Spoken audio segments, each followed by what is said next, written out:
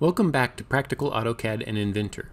One thing you can do to increase productivity and save time is to specify a location where AutoCAD will automatically look for your color style tables.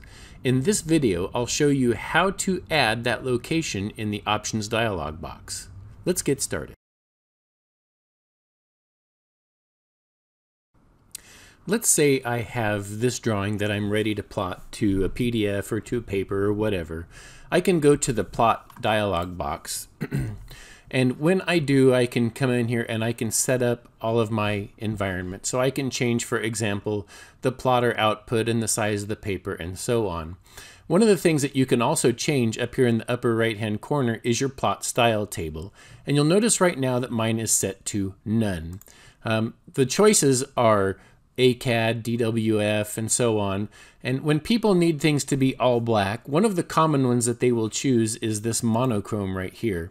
What monochrome does is it allows all of the colors to be just displayed as black. That way, if I go to preview, then they'll all show up on my plot preview and there are no problems.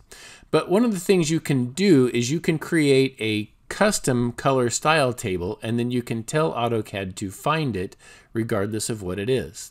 So if I come in here, for example, I'm going to jump out of this real quick, and I'm going to bring up a different color style table that I have. Let me navigate to it real quick. So I've created this color style table that I call all black. And if I look at this all black, you'll see that colors 1, 2, 3, and so on, no matter what the color is, they're going to show as black until I get all the way down here to color 250. And then color 250, 251, 252, 253, 4, and 5. These are going to be saying use object color, which allows me to have different shades of gray. Now, if I go to my Layers dialog box, jump out of this real quick. If I go to my Layers dialog box, you will see that if I just choose any color, for example, these are my colors 1 through 250 up here, and then these are my shades of gray. So I can specify any one of these, and using this all black, anything that I pick up here will show as black, but anything that I pick down here will be one of those shades of gray. So the advantage here is that I can, have something where some of my layers will be black and some of them will be shades of gray, and I just called it all black to make it easy.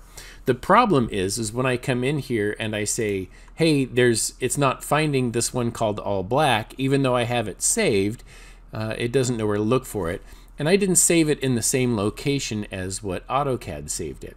So your solution is to create a profile in the Options dialog box and then save that location to your profile. So if I go to the Options dialog box and I come over here to Files, this is where AutoCAD looks for all the different types of files that it's going to need. So for example, if I'm inserting a block or something, it's going to look in the support file search path. And if I want to do some other things, if I'm doing fonts and those kind of things, they're going to be located in here. But about halfway down the list, there's this one that says Printer Support File Path. If I expand that one, you'll see there are different options in here. And the bottom one is the Plot Style Table Search Path. So this is where AutoCAD looks for the different plot style table search paths like AutoCAD and DWF and monochrome and those kinds of things. If I expand this, you'll see that this is the default location where it's going to look.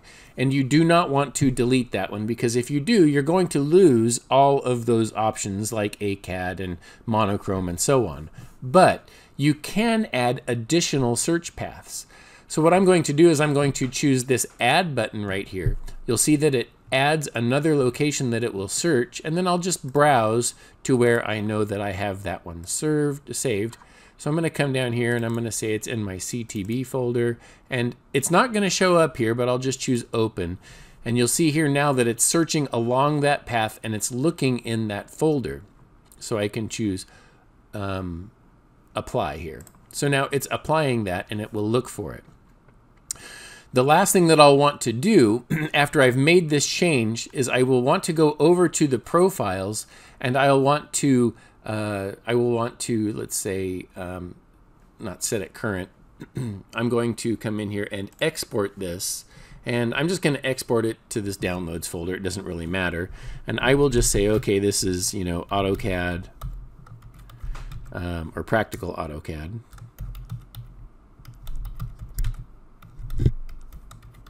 Okay, and this is just my, it's an ARG file. It's my profile. And I'll say, okay, let's save that.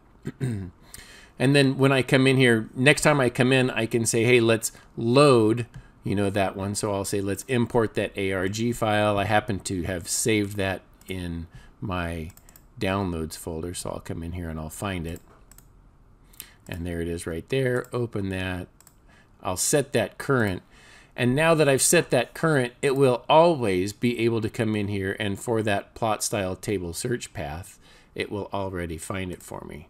Oops, I want the, there it is right there, printer, and see that it's already going to be there. So I can export that ARG file, then I can save it, and then anytime I go to a new computer, I can import that ARG file, set it current, and it will automatically look for that. So that when I come back here now to plot in the original drawing, when I drop this down, notice it's looking for that one and it finds it all black. And when I say preview, it's going to give me that all black, and anything that's in the shades of gray will automatically be displayed as those shades of gray. So it's a great way to save time because I don't have to navigate or copy and paste to get that CTB file where I need it. Thanks for watching.